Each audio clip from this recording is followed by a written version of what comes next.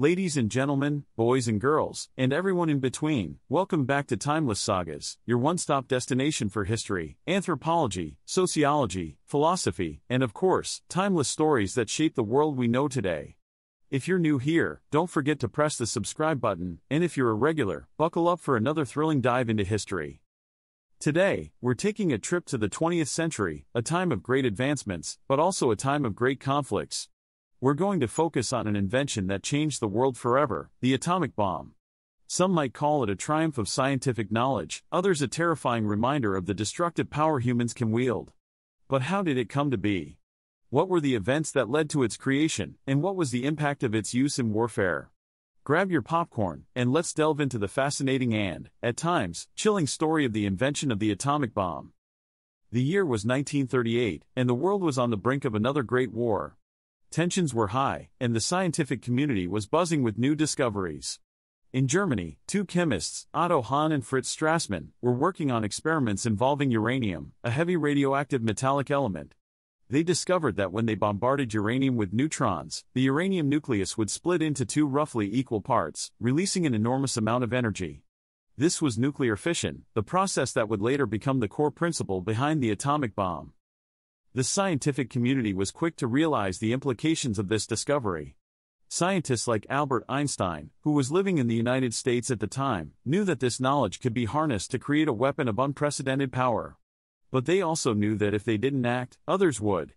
The fear was that Nazi Germany, already a powerful and dangerous regime, would develop a nuclear weapon first, and that would spell disaster for the world. So, in 1939, a group of prominent physicists, including Einstein, wrote a letter to President Franklin D. Roosevelt, urging him to support research into nuclear fission and the potential development of an atomic bomb. This letter, known as the Einstein-Szilard letter, marked the beginning of a top-secret U.S. government project that would come to be known as the Manhattan Project. Cue intense music and dramatic lighting. The Manhattan Project was a massive and highly secretive effort to develop the first atomic bomb. The U.S. government poured billions of dollars into the project, and some of the brightest minds in science and engineering were gathered to work on it. This elite group included J. Robert Oppenheimer, who would later become known as the father of the atomic bomb. The project took place in multiple secret locations across the United States, including Los Alamos, New Mexico, Oak Ridge, Tennessee, and Hanford, Washington. The scientists and engineers of the Manhattan Project faced numerous challenges in their quest to develop the atomic bomb, not least of which was the fact that they were working with highly radioactive materials. They had to invent new methods for producing and purifying the necessary elements, like plutonium and enriched uranium, and devise a way to contain the enormous energy release that would occur during a nuclear explosion. Talk about pressure. After years of intense work, the moment of truth finally arrived. On July 16, 1945, the first-ever atomic bomb was detonated in a test known as the Trinity test. The blast was equivalent to 20 kilotons of TNT, creating a mushroom cloud that rose over 38,000 feet into the air. The heat from the explosion was so intense that it turned the sand at the test site into a greenish glass called trinitite. The world had officially entered the atomic age. But the story doesn't end there, dear viewers. As we know, the atomic bomb would play a chilling role in the final stages of World War II. By August 1945, the war in Europe was over, but the conflict with Japan was still raging. President Harry S. Truman, who had taken office after Roosevelt's death in April, was faced with a difficult decision: should he use this new and terrifying weapon to force Japan's surrender?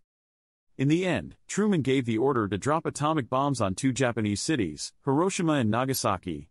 On August 6, 1945, the B-29 bomber Enola Gay dropped the first atomic bomb, nicknamed Little Boy, on Hiroshima.